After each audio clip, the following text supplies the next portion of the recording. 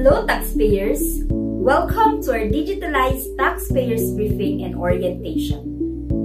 In this video, you'll learn about the application for registration of cooperatives and association, either taxable or non-taxable.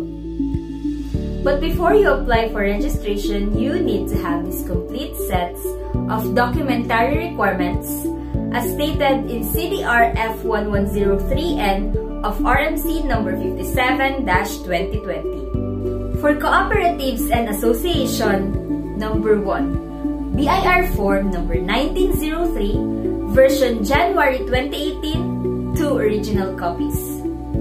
Number 2, BIR printed receipts or invoices, or final and clear sample of own principal receipts or invoices.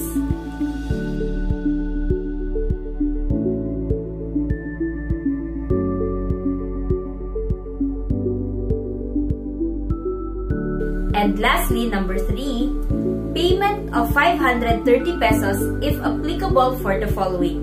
Number 1, 500 pesos for the annual registration fee and 30 pesos for the loose tabs to be affixed on the certificate of registration.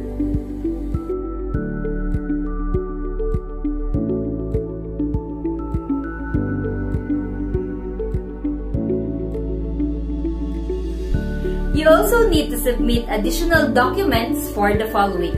If transacting through a representative, board resolution indicating the purpose and name of the authorized representative or secretary's certificate, 1 original copy, and any government-issued ID of the authorized representative, 1 photocopy. For cooperatives, Cooperative Development Authority CDR Certificate of Registration, 1 photocopy, and the Articles of Cooperation, 1 photocopy.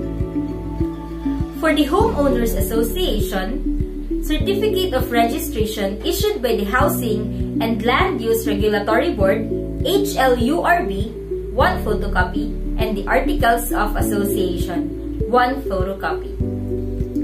For labor organizations, association, or group of union or workers, Certificate of Registration issued by the Department of Labor and Employment, 1 photocopy, and the Constitution of Bylaws of the applicant union, 1 photocopy.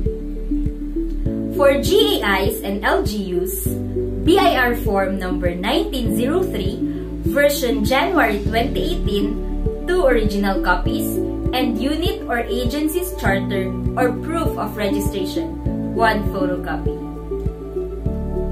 For foreign embassies, BIR form number 1903, version January 2018, 2 original copies, and endorsement from the Department of Foreign Affairs, DFA, 1 photocopy.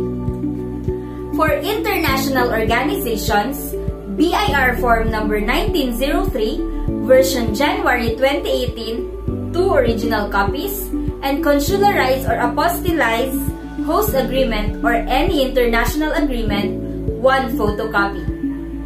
Thank you for listening.